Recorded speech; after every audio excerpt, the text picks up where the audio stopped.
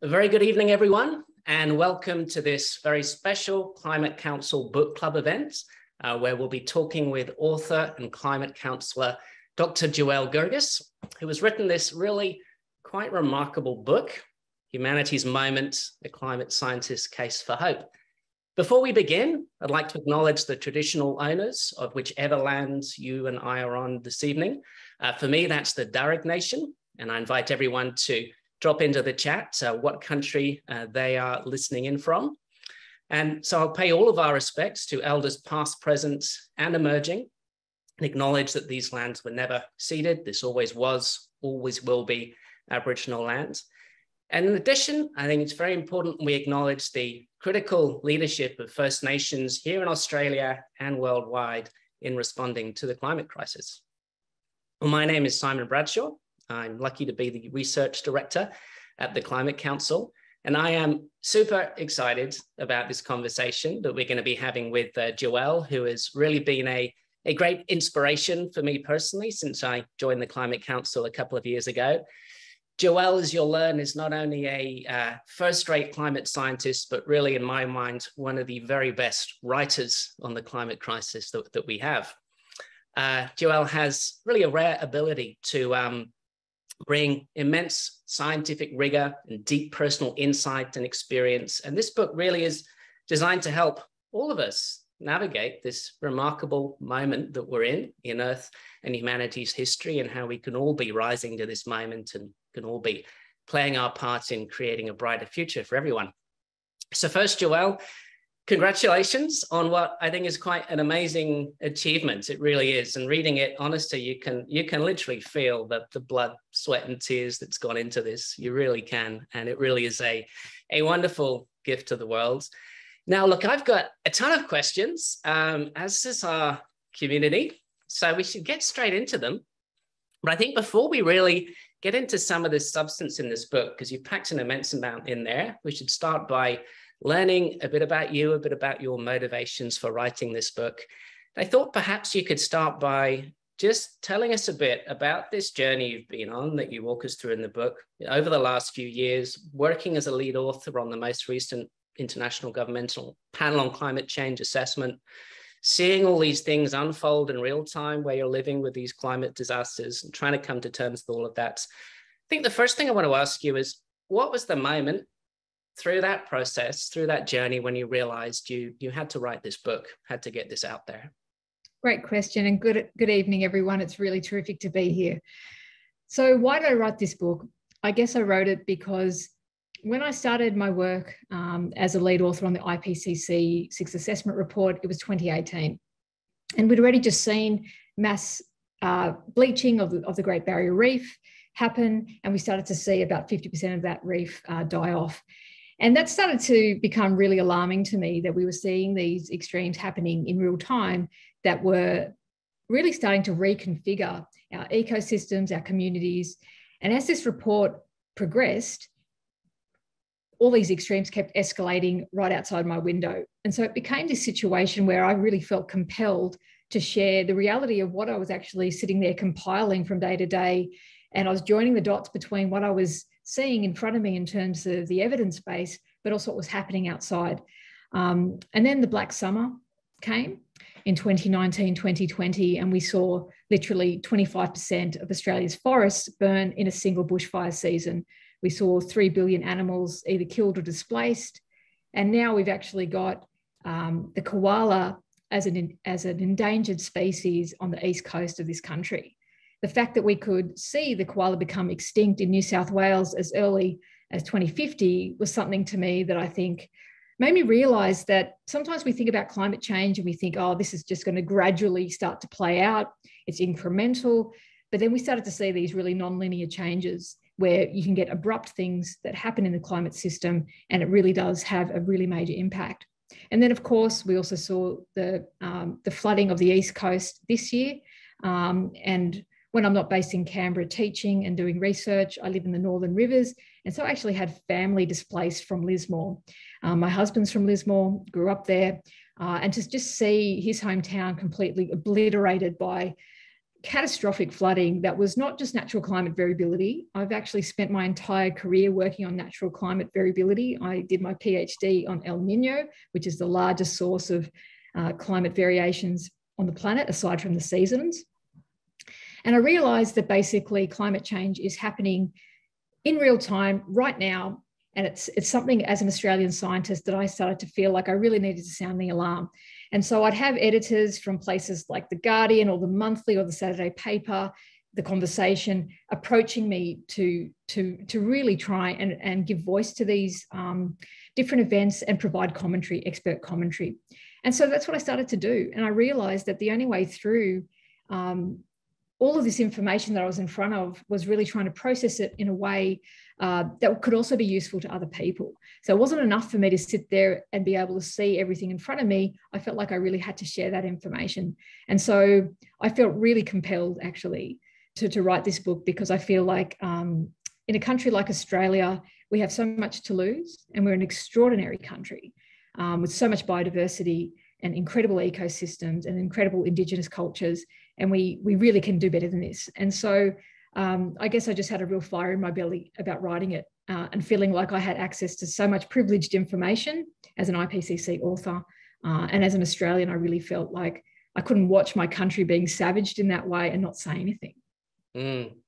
Well, you've packed an extraordinary amount into this book. You step us through all that latest science. You bring in a lot of your own very personal observations of what you'd seen and what that meant. And of course, as we'll get to, the latter chapters are just dripping with hopeful, positive messages about what we can all now do. But one thing I just wanted to get into a bit more before we look at all of that is there's quite a bit of interest from our community in the IPCC process, because this is a mammoth undertaking that you've been part of, one of thousands of volunteer scientists, and you've had to wade through this tremendous amount of science and put together these millions of words reports, gazillions of comments to respond to. So before we dig into the substance, just tell us a bit more about what that's been like, what it took to become an IPCC author, and just a bit of what this remarkable process of putting these reports together involves. Yeah, another really good question.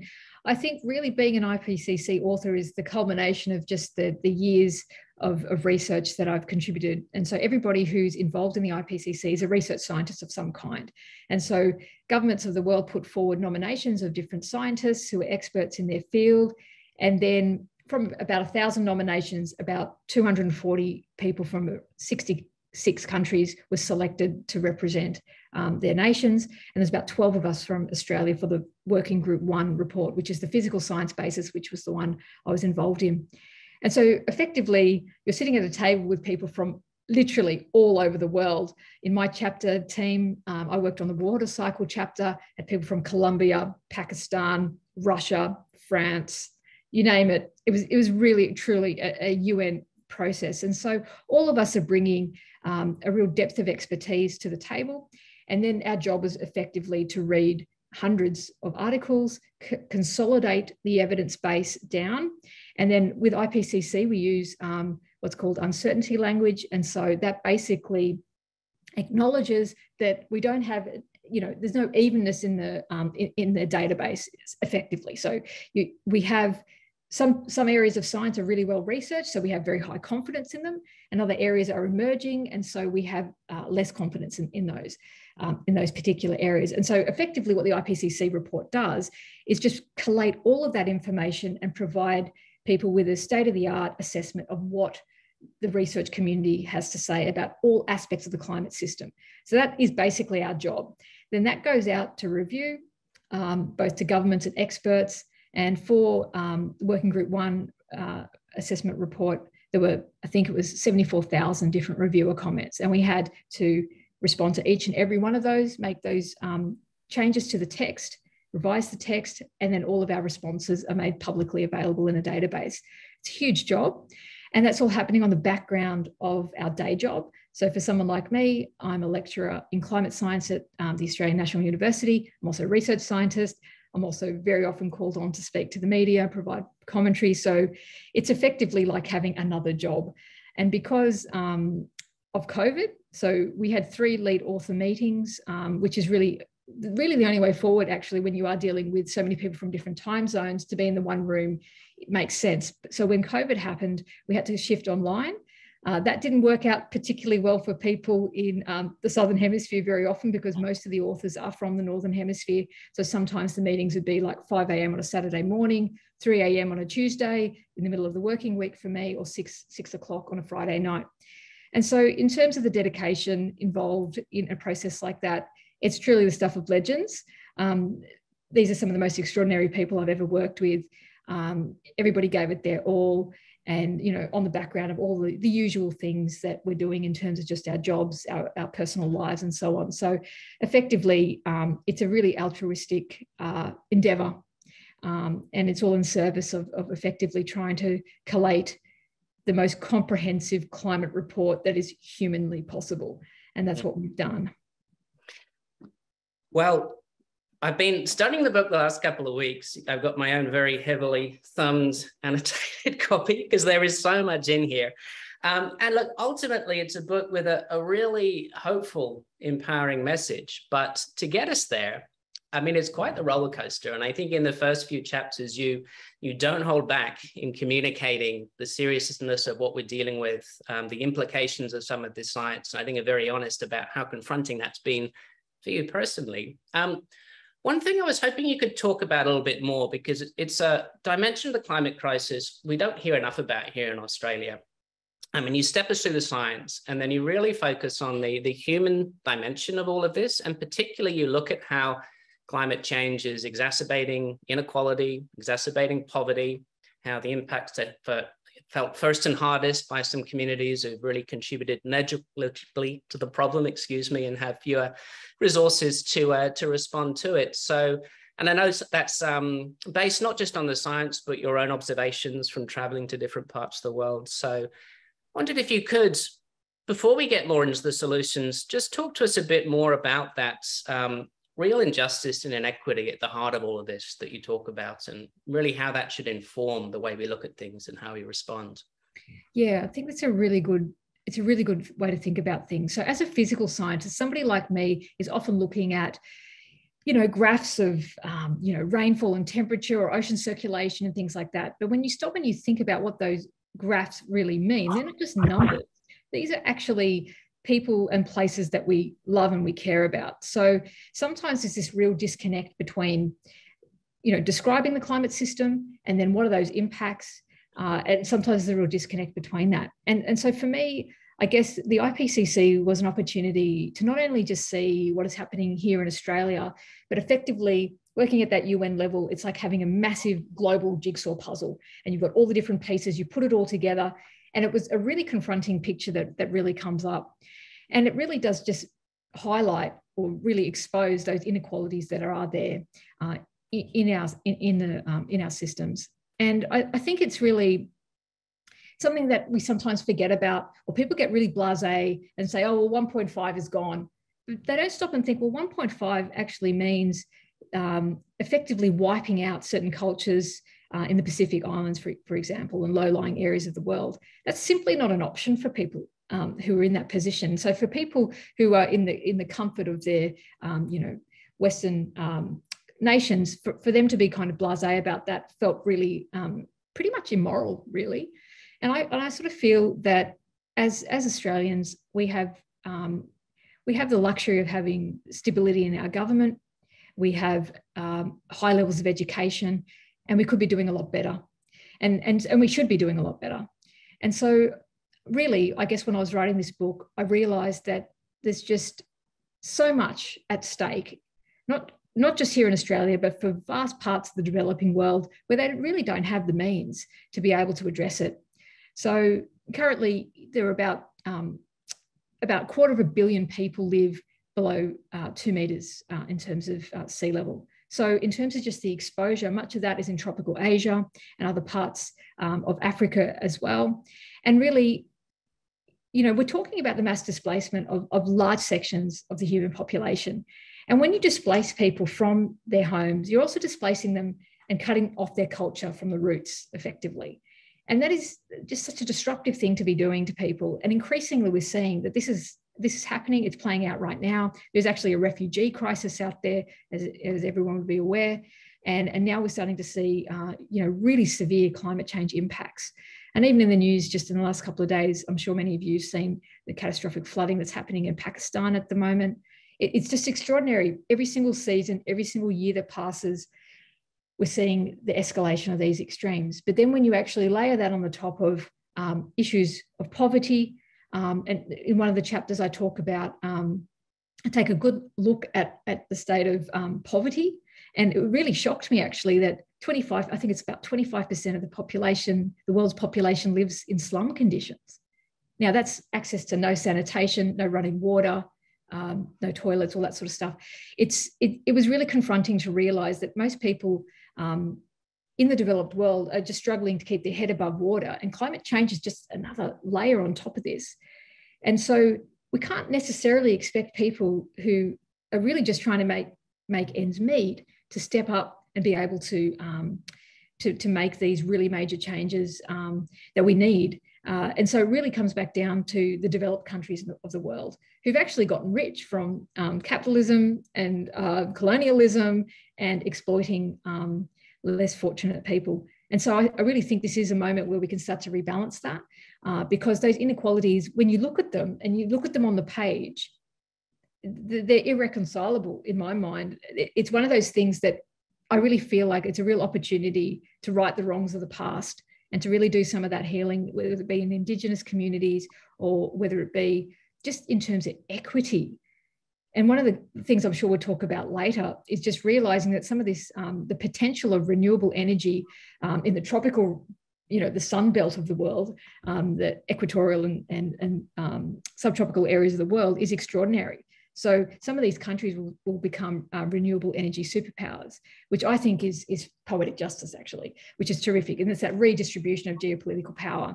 And I'd love to see that happen because I think the West has really ridden off the back of the developing world for a really, really long time.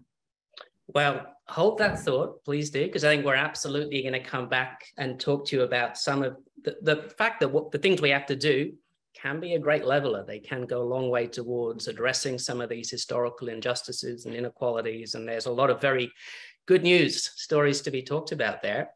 Just before we start exploring that, actually, I think I'm just going to dip into the book and read a paragraph out here. During this time of great turning, it's easy to lose hope. With so much loss, destruction, and suffering, it's sometimes hard to imagine that we could pull back from this in time to avert a horrific cascade of destabilization that will reconfigure the planet and human life as we know it. It's an extraordinary time to be a climate scientist on the front line as the end of the world unfolds. It's actually one of a number of extracts from your personal journals that you put into this book. There's many deeply personal moments in here. One thing that struck me is that, you've clearly been to places of deep despair, absorbing this climate science, realizing its implications. And yet through the book, you find perspectives on this that leave you incredibly, fired up about the moment we're in. And it really is an inspirational book in that moment. But one thing you talk about in particular in your own life, but more generally, is the importance of connection with nature and with your community. And I thought maybe you could just, before we start exploring the practical solutions, just tell us a bit more about, how you found so much meaning and purpose in your own life, despite all that loss you talk about, the things that have helped you along this journey and have left you so motivated. Yeah, well, trust me, it was a very, very, very long road to get to that point. And so it's a hard one inside. It wasn't really something that naturally came to me, I must say. And I'm sure that many people on the line absolutely can relate to the sense of despair and the sort of crushing sense of grief that sometimes, descends when you are immersed in really realizing that there's a big disconnect between the reality of the situation that's unfolding and the response. And when there isn't an adequate response, it can leave you feeling really powerless and hopeless and feeling like really there's not much you can do. But then, I guess for me, as an IPCC author, I looked around me and I just saw altruism really reflected back.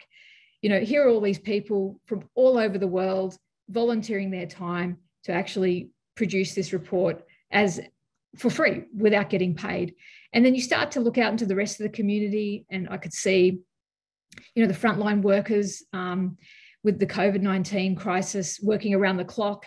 And then, you think about things like the fireys that go out and try and protect our precious places during times of great tragedy that we saw, for instance, in the Black Summer times. And then I realized that there is this element of human nature that is inherently good.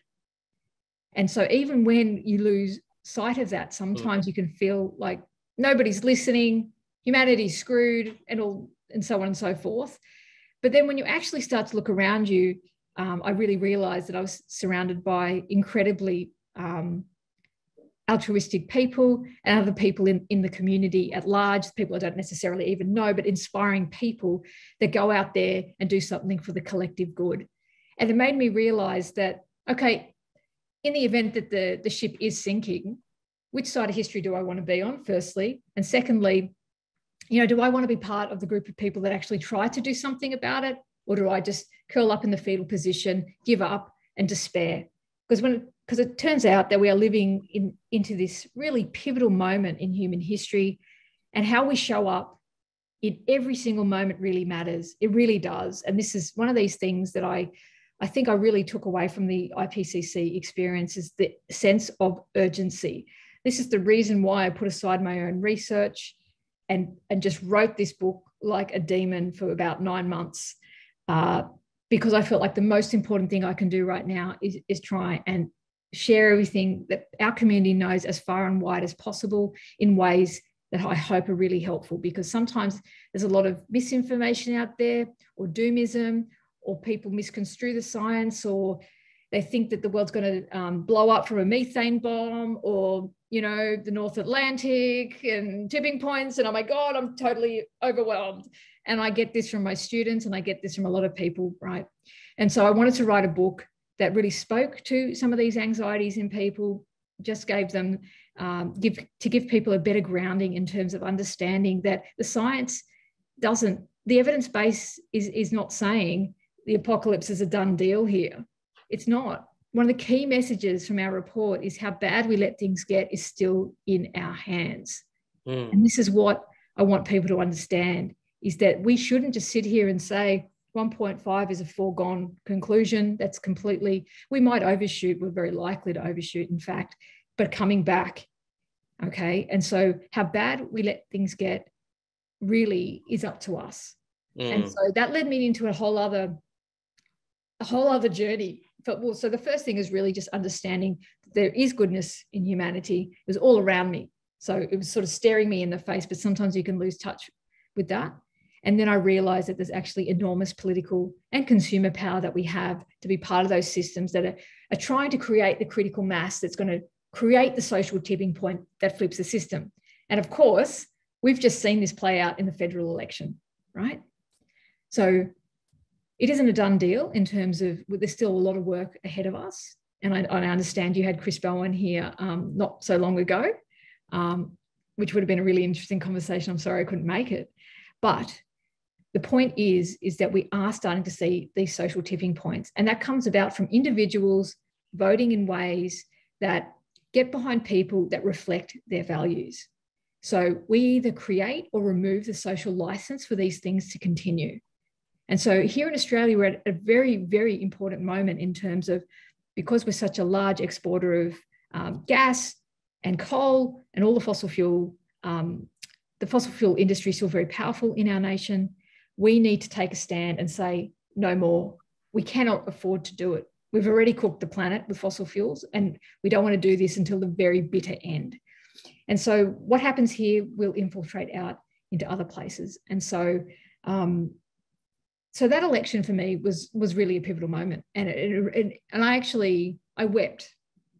I'm sure many people did, watching those results come through, and then hearing the new Prime Minister speak about an apology to our Indigenous people. And it felt like a moment of healing. It felt like a moment that we could actually choose to redirect our cultural values, our cultural norms about how we want to be reflected at the highest political levels, but also, even at local levels as well and state levels.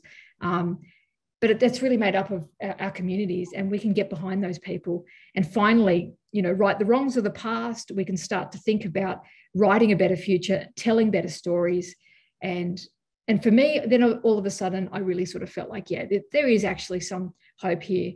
And when I started to read material, I started to dip into, history and politics, and I realized that these great social movements really characterize and punctuate human history. And this is just the latest in a long, long line of these tug of wars for social justice. So whether it's the vote for women or slavery and all that sort of thing, that we finally said enough is enough. We can't do this anymore. And the good thing about this particular moment is that it's global. And so this global citizenry that is really rising up, I feel is incredible. And the way that people look back at, say, the 1960s and say, wasn't that a revolutionary time?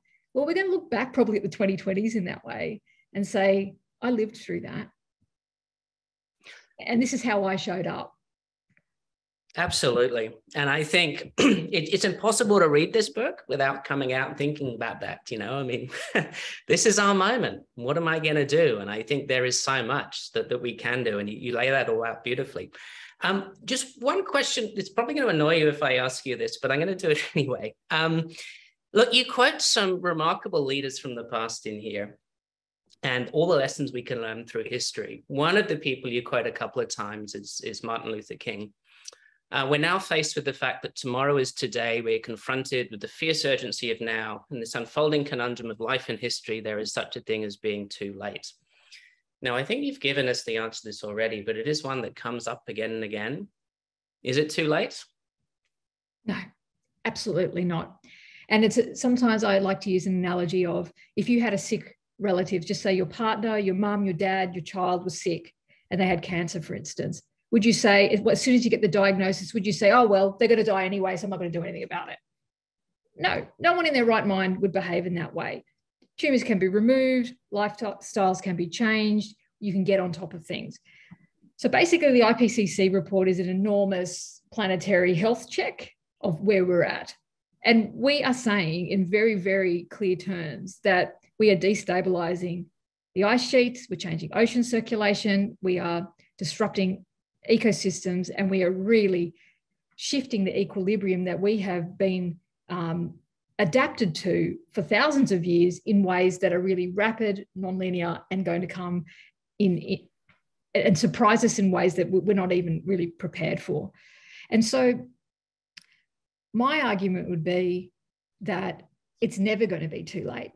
There's so much worth saving, and how bad we let things get is still in our hands. And so the difference between 1.5 degrees of warming and 1.6 and 1.7 and 1.8 and so on and so forth, they have really, really real implications in terms of ecosystems, populations, and it really does determine how much we can save.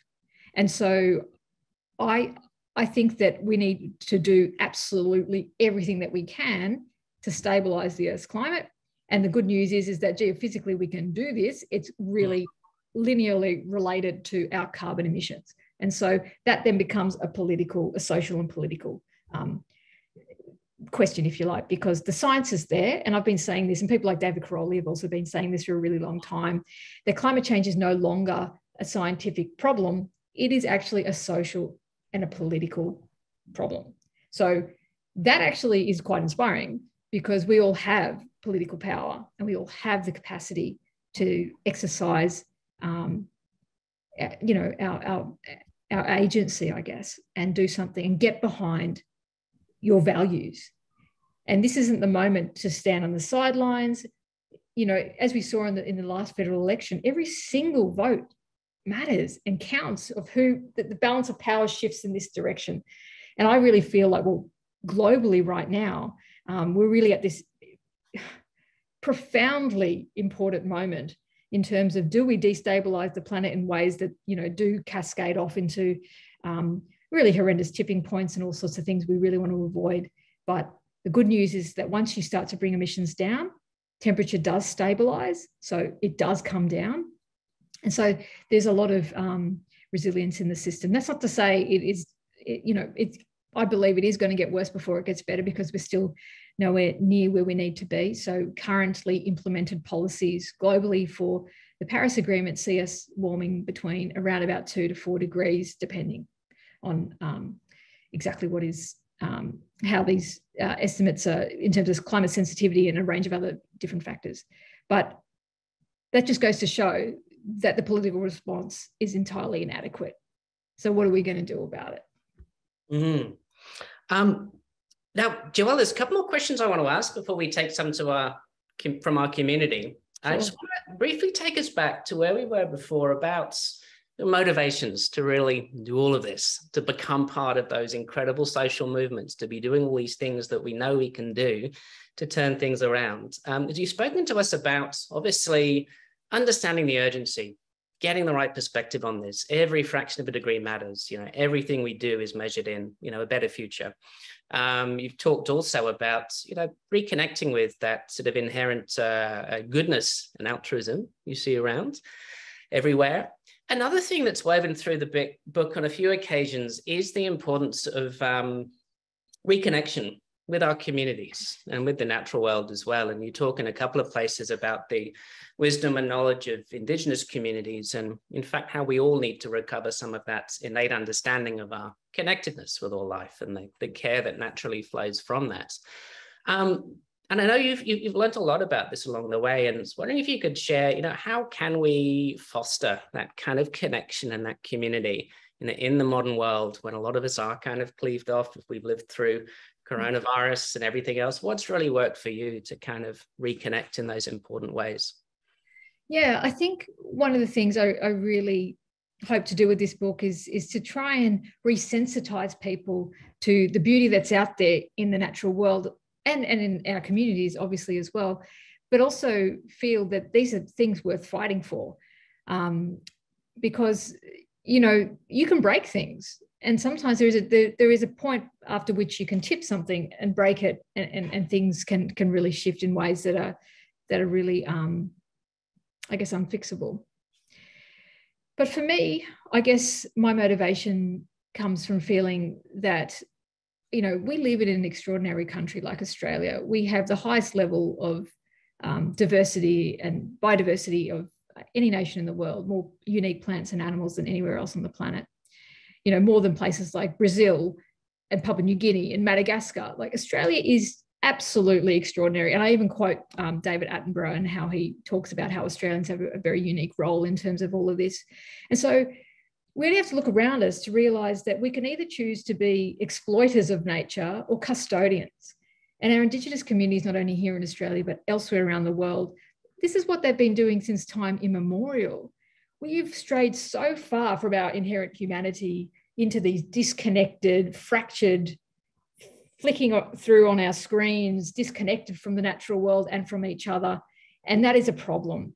It is resulting in a whole range of mental health issues, of people feeling isolated, losing a sense of purpose, and also just feeling disconnected from the life force that sustains us all. Right now, we're seeing collapsing ecosystems in our biosphere, like big chunks of our biosphere are failing us right now.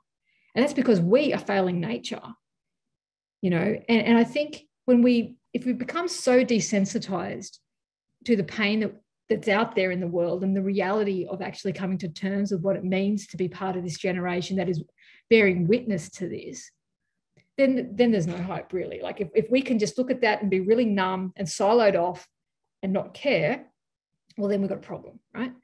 But I would argue that the vast majority of people that aren't psychopaths, sociopaths, narcissists, and the rest of it actually care about this. Most people really do care about a habitable future. They care about the future of their children. They care about the ecosystems that they love.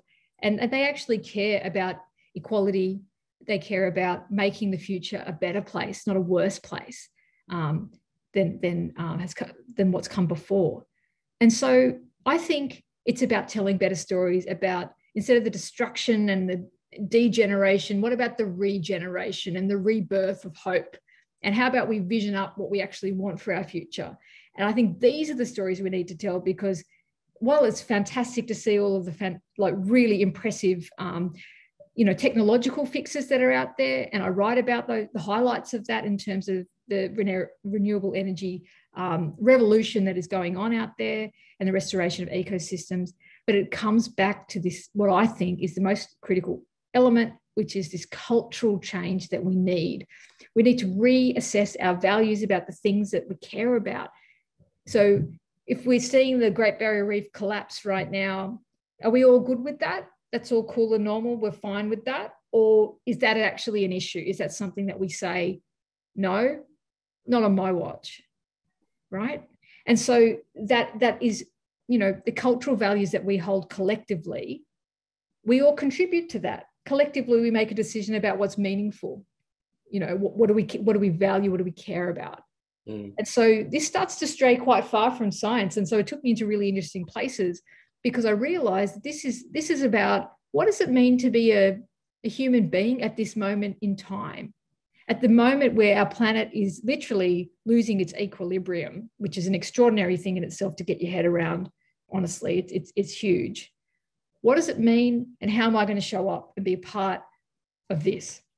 And not everyone has the same capacity. So that comes back to that, one of your original questions, Simon, about the inequality. So if you're someone in Nairobi, or you're someone in Jakarta, or Mexico City, you don't have the same capacity necessarily as somebody who might be in Sydney, in Melbourne, in London, New York.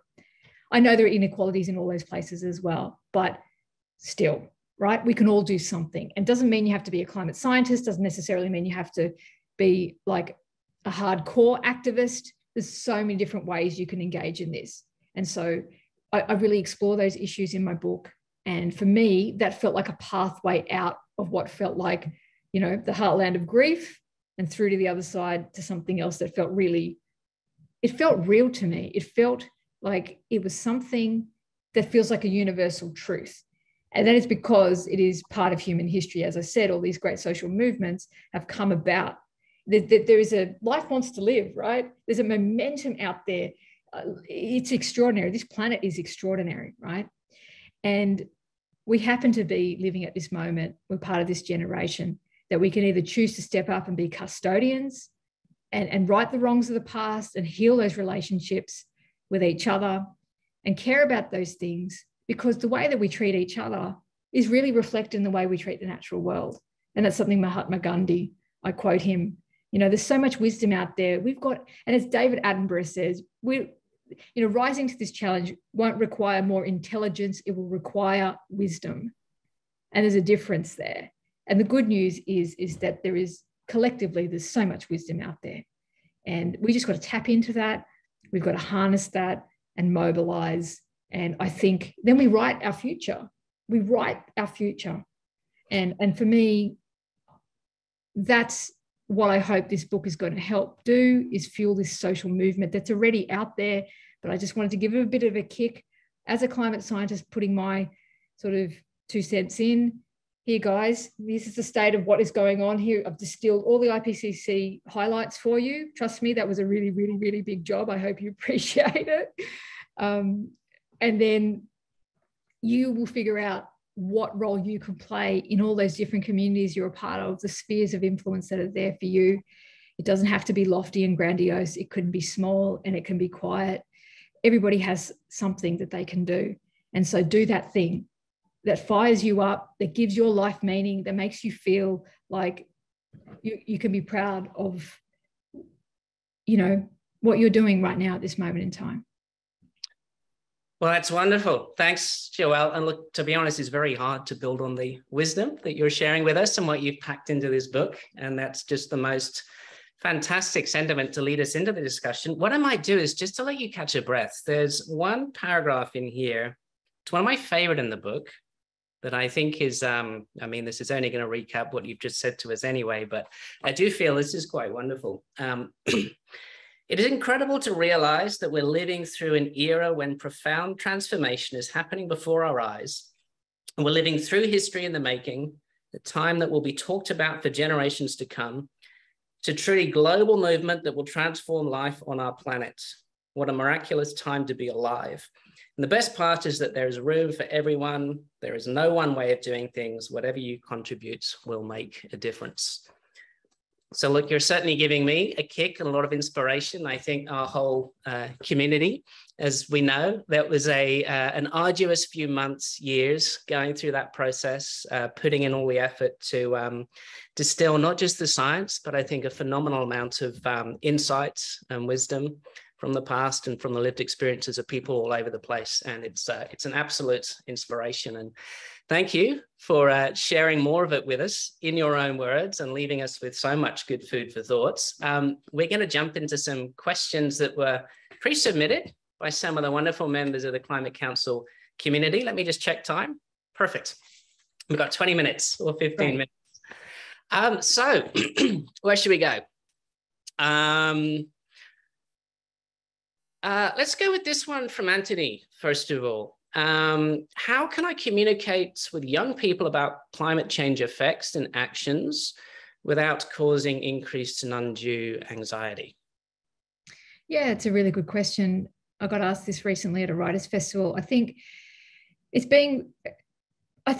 young people are smart. It's about being real, but it's also talking about, protecting the things that we love and trying to make things better. And maybe not overcomplicating things too much for them, because the reality is that the future's still up for grabs, right? So in the IPCC, we lay out a whole range of different scenarios. So just to dwell on the worst case scenario is not a helpful thing right now. And so what would be a useful frame for young people, I feel, is to say that we are custodians, we are protecting things that we love, the animals that we love, the ecosystems that we love. And most kids are very in touch with nature as well. And they love things like animals and wanting to protect them and protect their homes. So just bringing you back down to love and protection. These are really basic things. And so for me, it's not overwhelming people too much. I know that's really hard and, because the reality is difficult.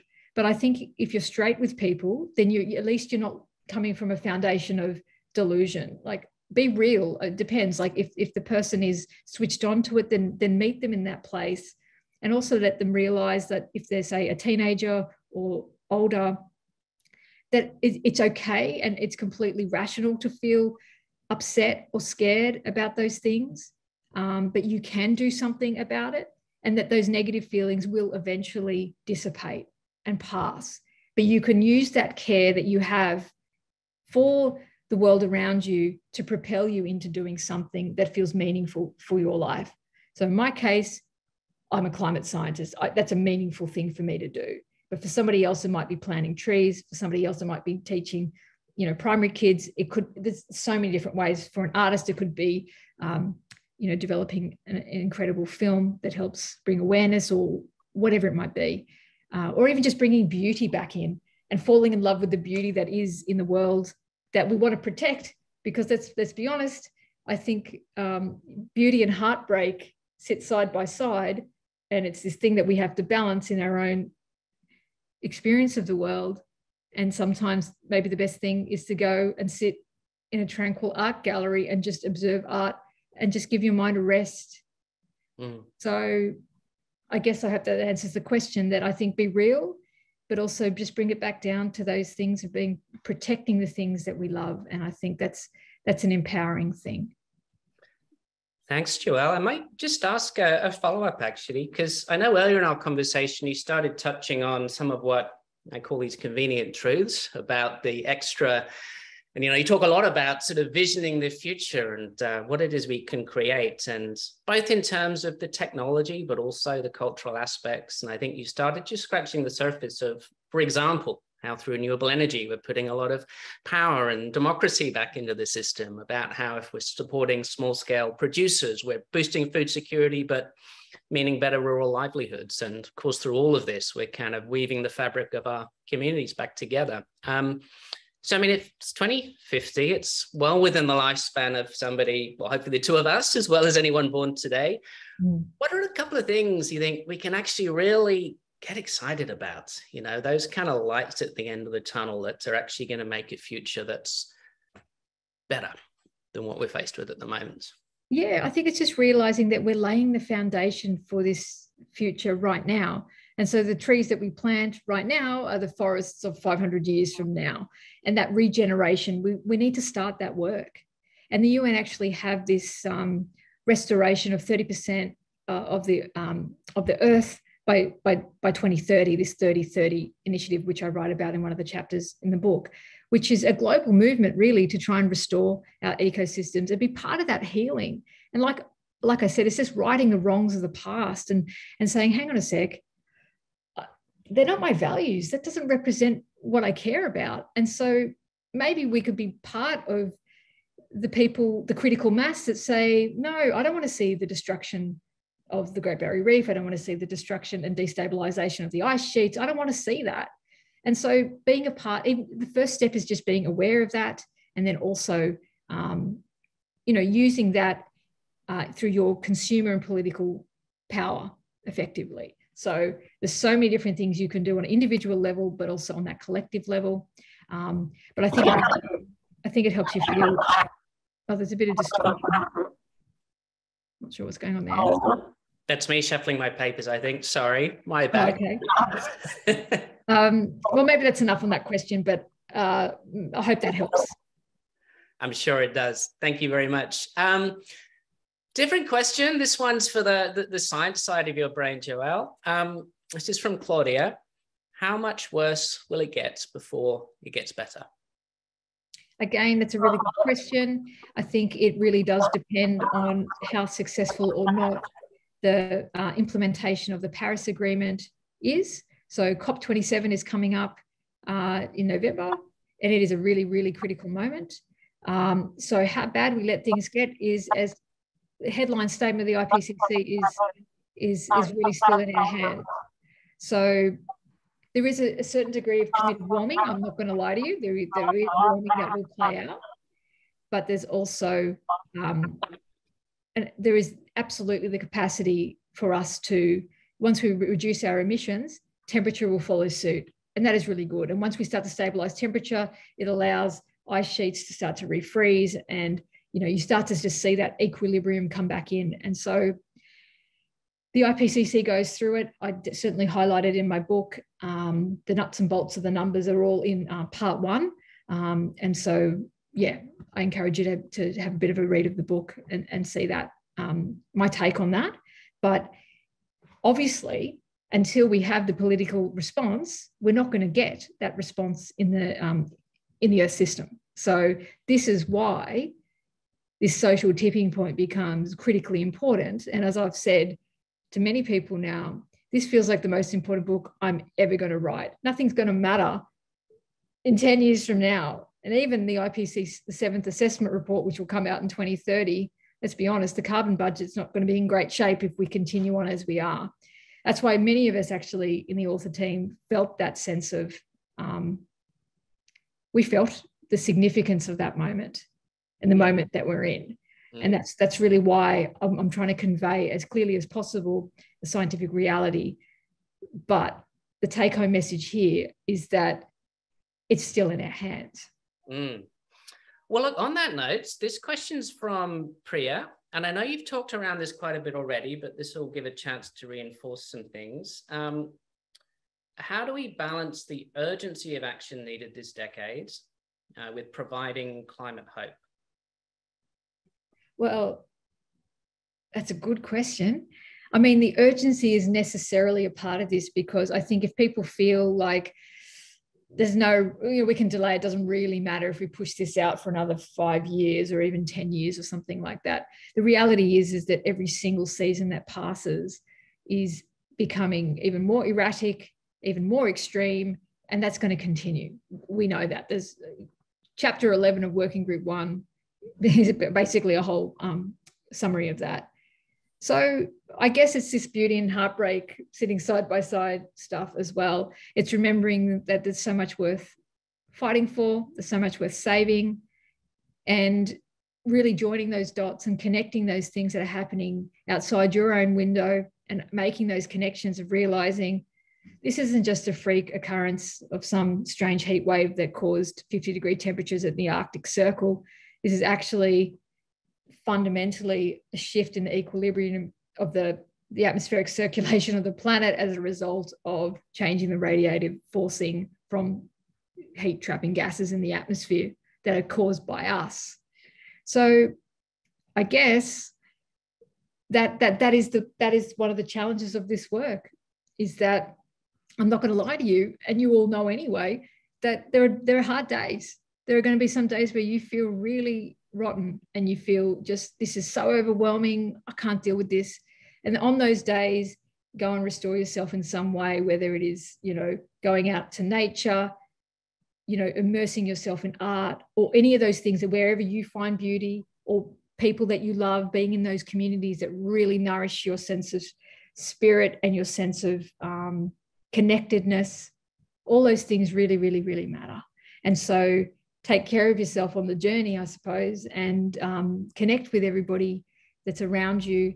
And there are going to be days where you might feel isolated, and with this knowledge that feels so huge. But trust me, that's why I wrote the book. I hope you find a companion in me. I see you. I'm there. Many of us are. I've just written something down, but you might have your own way of processing this. I'm sure you do. But it's just like it's going to play out very differently for everyone's individual lives. Well, thank you, Joëlle, I think there's a real kindness and empathy woven through this book from somebody who obviously has, grappled with this a lot over the last few years. We certainly all do take a lot of, your wisdom through that, and that solace to heart. It's really very useful to all of us. Can I say something on that point, Simon, that just feels important to say? You can take my book as a permission to actually feel whatever it is that you feel about this topic, and it's okay, because, sometimes people feel like, expressing their emotions can feel like an indulgent thing, or harden up, just that kind of idea. It's not like that at all. We're human beings. We're relational beings. We have to, like, when you feel like your reality isn't met or reflected back or mirrored back, you can feel really isolated, and that can feel like a pretty awful state. But I guess what I'm trying to do with my book is give you an insight into someone who's immersed in this stuff day in, day out. It does take its toll, right? But there is a real restoration of hope that can come about when you start just reconnecting with other people, realizing you can do something. You don't necessarily have to do everything, but you can do something. And to me, that feels like a worthwhile thing to do. I mean, we only get one life. You get this one precious life. What are you going to do with it? Well, you've given us some ideas. I think we've got time for just a couple more questions. One, which again you've touched on already, but might flow quite nicely from that, especially with all the talk you've given us about social tipping points, collective action, and so forth. Tam asks, as individuals, we can make better consumer choices for the planet, but how do we get corporations, governments to take action? Yeah, again, it's really just getting behind using your own consumer power, as you've already identified. And then, people make up, these different corporations, and it's changed from within. And it's also removing the social license for bad behavior. You can take your money away from, say, your superannuation scheme that might be funding fossil fuel projects. You can choose to move your money away from that. You can also choose to do so many different things on an individual level to get behind the people that are behaving more from their values rather than just their hip pocket of profits and things like that. But this is what I'm talking about with the cultural change. So obviously you're awake to this, which is really, really good, but there's a critical mass of people in this space as well. And so eventually those companies have to go bankrupt because we're not going to support them, right? But we are living through this moment right now. And there are lots of ethical operations out there, and you can choose to get behind those. So, you can do that even just with your energy provider as just a really tangible example. You can choose to be a part of lending your influence or weight or whatever, or your dollars in a certain direction or not. And so that, to me, is a really simple thing that you can do. But we are living through this. We're literally reconfiguring the values that we have as a society right now. And one day we will look back at this moment and say, can you believe we used to burn carbon like that, and talk about it like it was like asbestos or something, crazy. So we're living through it, and you can choose to use your influence in many, many different ways. Well, Joëlle, we're nearly out of time, and I know you've got to run down to the ABC studio shortly to keep spreading the messages from this book. I'm going to wrap us up in a moment, but we've got one rather fun question from Sally here to end on. If you could have 2 minutes in a room with world leaders, what would you say to them? And you do have 2 minutes because we're going to have to wrap in a moment. No more fossil fuels. That's it. Fossil fuel era has come to an end. We need to mop up. We need to restore. And that's basically all I would say. That's it. We have to stop. It has to stop. I mean, it's as simple as that. It is madness. And that is basically what I would say. And I would also say that we need to put more voices, more diversity in these decision-making realms that bring more wisdom from different parts of the community. So it's not just the same, old white men talking to each other, that we have a real diversity of voices. I think that just like ecosystems, diversity is really where the richness comes in the world around us. So I guess the final thing to say is that we are living through this extraordinary moment, and it can be overwhelming, but it's also in the frame and your perception of it as well. So, and that might change from day to day, and that's totally okay. But I hope that my book at least seeds a few ideas to maybe think about things in a slightly different way. Well, what a great bit of clarity and simplicity and truth to end on. Joëlle, thank you again so much for this fantastic book, for taking this hour to talk to us. I've certainly got an enormous amount out of the conversation. I've no doubt our whole community has, as we've discussed and as you've led us through. This really is humanity's moment. It's time for us to all rise to the challenge. We know what we have to do. We just have to get it done. And you're, of course, out there spreading this message of action and hope. And the Climate Council has a stack of your books. Thank you. We're going to be offering a signed copy to the first 100 people who sign up as a regular giver to the Climate Council by the 7th of September. Everything that we do together as the Climate Council community is, of course, enabled by people's wonderful donations. Together we are very powerful. We are a small part of this incredible movement, this ecosystem for change that you've been talking to us about, Joëlle, and it's an incredible privilege to be part of that. Thank you, everybody, for the contributions and your supports for the Climate Council. We're proud to say that we're Australia's leading climate change communications organisation. We're made up of some of the country's leading climate scientists and communicators like Joëlle, health professionals, renewable energy, policy experts. We rely on that community support. Thank you again. Do consider signing up, joining us if you haven't already, so we can continue to be part of this change, part of humanity's moments. So thank you to the live audience for watching. If you've missed any part of it, you can watch the replay, which is going to be available. We'll get that emailed to you. There'll also be a link to purchase Humanity's Moments, which is going to be popped now into the chat. I hope you've all enjoyed tonight's discussion as much as I have. Thank you again, Joëlle, for this opportunity. And good night, everybody. Thank you. It's a pleasure. Thanks, guys.